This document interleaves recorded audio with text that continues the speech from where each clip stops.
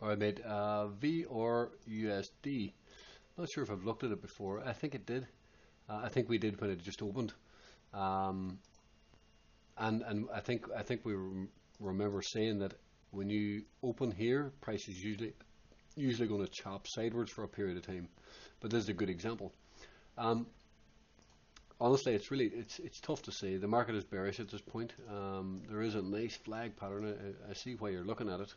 It does almost look like it wants to break down first before going back up potentially. I mean, it's a strong pattern. The problem is, it's starting to show a little bit of bearishness. I mean, it's red on the 3 day. There's no wick on top though. Like everything else, it's going to depend on BTC here. Um, I wouldn't be buying it here anyway. Um, there is a chance that you get that flush lower.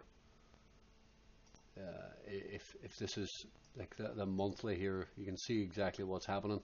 Nothing happening really at all. It's having an absolutely indecision month that zero is happening. Um,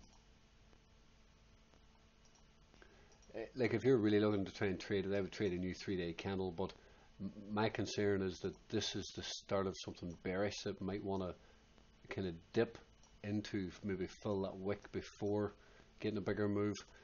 Again, a lot of things are going to depend on BTC here. If BTC actually has a bounce, well, maybe this will bounce up, and then a new 3 day candle is when you want to be trading it.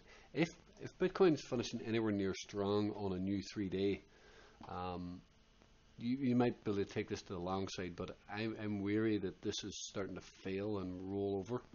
There's a bit of a, see this roll here. A lot of times this roll can break down, and kind of drop back into this level before moving. So I don't really like it, to be honest. It's an interesting pattern. It's one to keep an eye on.